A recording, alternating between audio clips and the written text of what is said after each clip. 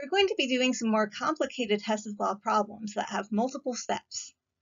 We'll have some overall equation that we're trying to build, and some step equations that we're going to use to build it. We're going to manipulate those steps if they're not in the correct form. We'll be checking for two things to be true of each of our step equations. First of all, is the desired compound on the same side of the equation in the step equation as it is in the overall equation? If not, we're going to reverse the step equation and change the sign on the associated delta H. The second thing we're checking is, does the desired compound have the same coefficient as it does in the overall equation? If it doesn't, then we're going to multiply or divide our equation by some number and do that same multiplication or division to our delta H for that step. Once the coefficients are correct and the compounds are on the correct sides of the equation, the step equations should add correctly up to the overall equation. Then you can add the manipulated delta H values for the steps to get the delta H for the overall reaction.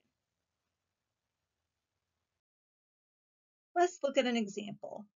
We have a reaction that we're trying to build. ClF plus F2 makes ClF3. We also have three steps that we are using to build it.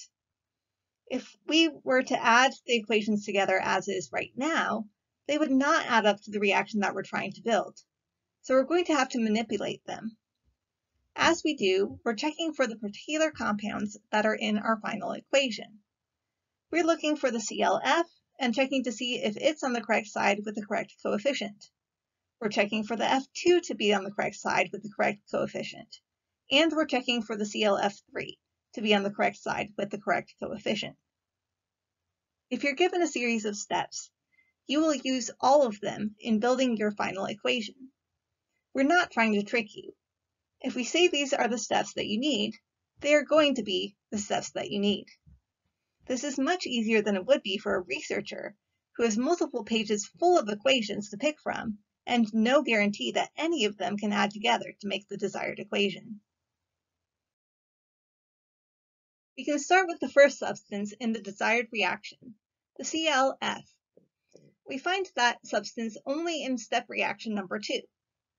The ClF in reaction number 2 is on the correct side of the equation. It's on the left, which matches the desired reaction equation. However, it has the wrong coefficient. In our stepwise equation, it has a coefficient of 2, but in our overall reaction equation that we're trying to build, it has a coefficient of 1. They don't match, which means we're going to have to multiply or divide our equation by some number, and do the same thing to our delta H. In this case, since our step equation has a 2, and we're trying to get it to be a 1, we're going to have to divide. We must divide our whole equation by 2, not just the ClF, but everything in the equation. All of the coefficients will be divided by 2. 2 divided by 2 gives us 1 for the ClF. 1 divided by 2 gives us 1/2 for the O2 molecule. 1 divided by 2 gives us 1/2 for the Cl2O. And 1 divided by 2 gives us 1/2 for the OF2. We do the same division for our delta H. Step equation number 2 had a delta H of positive 205.6. We divide that by 2, and that gives us positive 102.8 kilojoules for the manipulated step number 2. We've gotten one compound the way that we want it to end up in our overall equation. It's on the correct side, and it has the correct coefficient. Therefore, this is very likely to be the form of reaction 2 that we want to keep. When we add our delta H's in the end, we will use the manipulated value, positive 102.8 kilojoules. The next part of our equation that we want to make sure is correct is the F2. We find F2 only in reaction number 1, but it is on the wrong side of the equation and has the wrong coefficient. We want it to be on the left, but it's on the right. And we want it to have a coefficient of 1, but it has a coefficient of 2. We need to fix both of those things. Let's fix the side of the equation first. We're going to reverse the equation by putting the reactants on the product side and the products on the reactant side. When we do that, we change the sign on delta H from a negative to a positive. We've got an F2 on the left side where we want it, but it still has the wrong coefficient. It has a 2, but we want it to be a 1. To fix it, we're going to divide the whole equation by 2. 1 divided by 2 gives us 1/2 in front of the O2. 2 divided by 2 gives us 1 in front of the F2. And 2 divided by 2 gives us 1 in front of the OF2. When we divide our equation by 2, we also have to divide our delta H by 2. Positive 49.4 divided by 2 gives us positive 24.7 as the manipulated value for delta H that we will use when we add up our delta H values at the end. We ended up manipulating equation number 1 by reversing it and dividing by 2. And we manipulated our delta H by changing the sign and dividing by 2. Our third piece of the reaction that we're trying to get correct is the ClF3. We can find ClF3 in step reaction 3, but it's on the wrong side of the equation. We want it to be on the right, on our product side, but in our step equation, it's on the left. To fix it, we're going to have to reverse the step equation. The good news is that it has the correct coefficient, so all we have to do is reverse the equation and change the sign on our delta H. When we reverse it, the products go on the reactant side and the reactants go on the product side. We change the sign on delta H from a positive to a negative.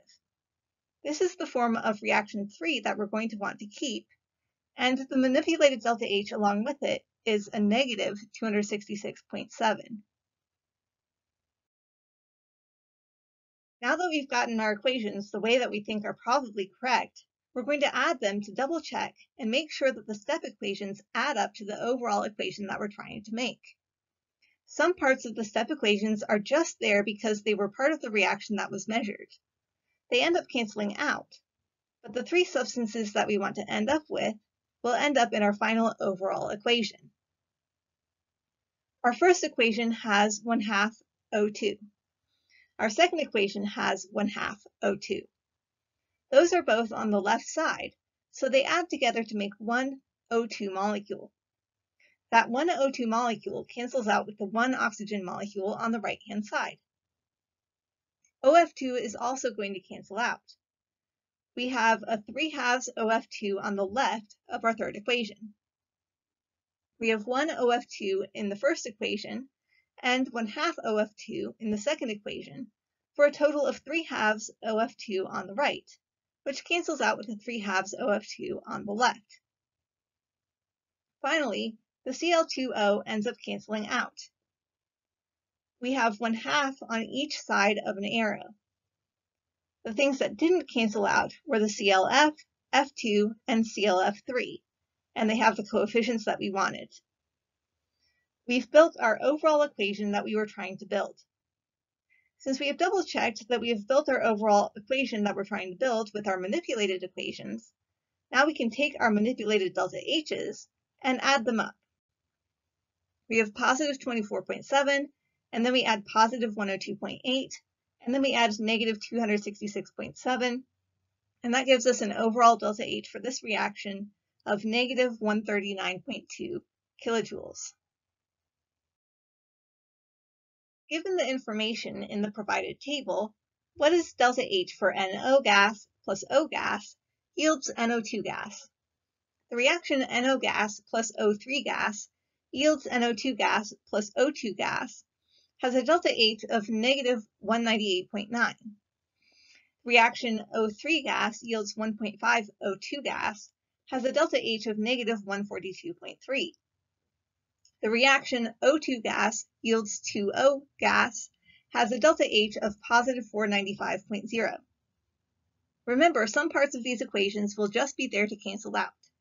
Again, make sure you're looking for things to be on the correct sides of the equations and have the correct coefficients. Is the answer A, 190.9 kilojoules, B, 438.4 kilojoules, C, negative 551.6 kilojoules, or D, negative 304.1 kilojoules? The correct answer is D, negative 304.1 kilojoules. The first equation is fine as is. It has NO and NO2 in it, and both of those have a coefficient of 1, which is what we want in our final equation that we're trying to build. Additionally, both molecules are on the correct side of the equation, so we're going to leave reaction number 1 alone. Reaction number 2 is just there for canceling stuff out, so we would want to save reaction number 2 for last. Reaction number 3 has oxygens in it, but is on the incorrect side and has an incorrect coefficient. So we have to reverse the equation and divide by 2. For delta H, we would change the sign and divide by 2. Going back to the second equation again, it needs to cancel things out in the correct way. Since we have ozone, O3, on our left side in reaction number 1, we need ozone on our right side of reaction number 2 to cancel out. We're going to have to reverse equation number 2, and we would change the sign on the delta H. Once we've done all of those manipulations, we can add the reaction equations and add up our delta H's to get the correct answer.